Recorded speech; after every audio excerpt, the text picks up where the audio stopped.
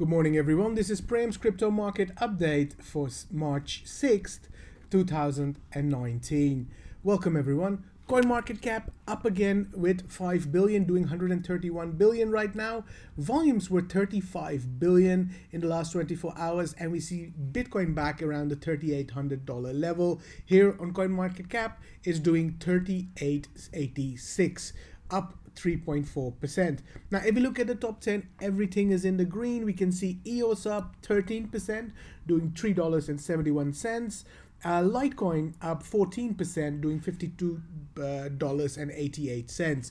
Now, what is going on in the coins which have done very well? We can see Engine coin up 27%, Bitcoin Gold 18%, Quant up 17%, Nexo 17%, Ontology 15. So yeah, quite a few are up. Actually, there are not that many down. Basically, Loom Network 6% down, Electronium 4% down, Repo 3% down. Now let's have a look at the charts. So what happened? We can see basically yesterday there was a doji created, which basically mean again a reversal, and boom, today's candle is like $100 up basically. And if you look at what's going on in the stochastics, basically, it was not giving any sign that things were going up, and then suddenly we saw this volume rise and things were just pumping. If you look at what's going on with the RSI, we can see momentum being created. It's right now at 57%. Pardon me. So let's continue with the news. So the news comes from Tron. Tron has now 2 million users. And what is the next for Justin Sun and their team? So very good news basically. Tron has been actually, if you look into 2018, last year, has been gradually basically been growing their base. And the blockchain, the Tron blockchain has been used a lot for decentralized apps, mainly in the gaming industry. And this is something which has really been phenomenal, looking out what they are doing. All right, then the next news comes from the US basically, where college campuses, have major crypto miners because of free electricity. So college campuses are the second largest cryptocurrency miners across the industry verticals, according to a research done by Cisco, published in PC Mag just yesterday.